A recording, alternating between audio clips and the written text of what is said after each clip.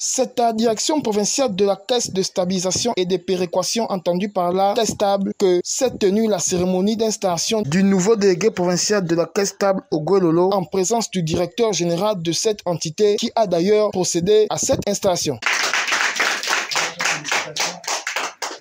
Le délégué provincial de la Caistab, à son tour, a installé son adjoint, puis a tout simplement remercié les plus hautes autorités du pays, mais aussi le directeur général de la Caistab pour la confiance accordée à sa personne. Ce qui m'a permis beaucoup plus d'être là au poste de délégué provincial, je suis convaincu que c'est vraiment votre bonne volonté.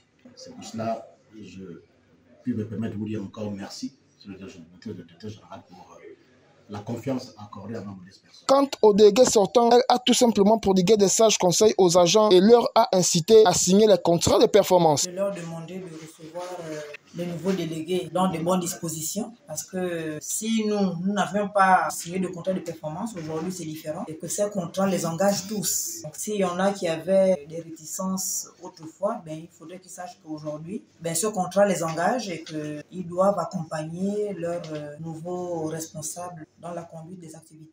Au sorti de là, le directeur général de la Caistab nous a donné plus de précisions. Alors, depuis le 26 mars dernier, nous avons procédé au renouvellement de nos délégués provinciaux.